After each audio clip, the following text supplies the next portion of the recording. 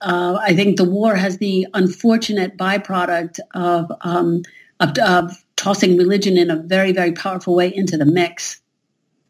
And I think what Putin probably never counted on is that it's imaginable. I don't know whether it's going to happen or not, but it's imaginable that really one of the byproducts of this war could be the creation of an independent Ukrainian church. And then what would be the status of those parishes and those lavra and those monasteries and the like that are located in Ukraine? That would be an enormous loss for the Russian Orthodox Church if there was a break there.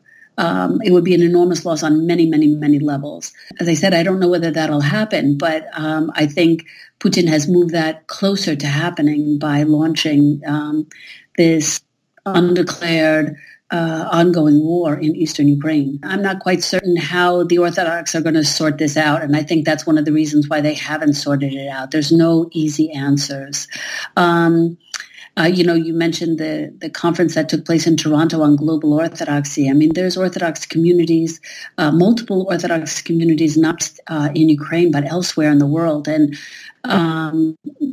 how authorities are going to be recognized in all of these different orthodoxies, and whether they each get their own patriarchate, and if so, how these patriarchates are going to relate together.